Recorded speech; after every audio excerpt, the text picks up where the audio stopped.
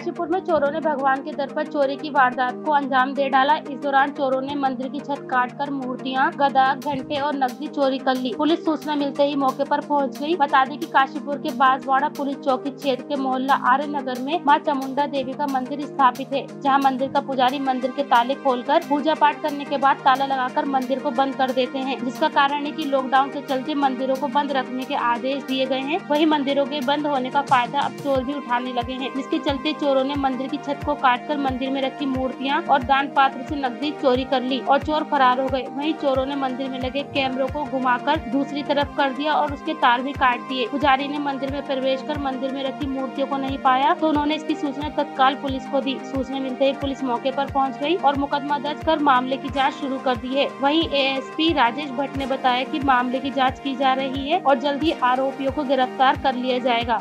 काशीपुर में आर्य नगर में एक मंदिर पड़ता है।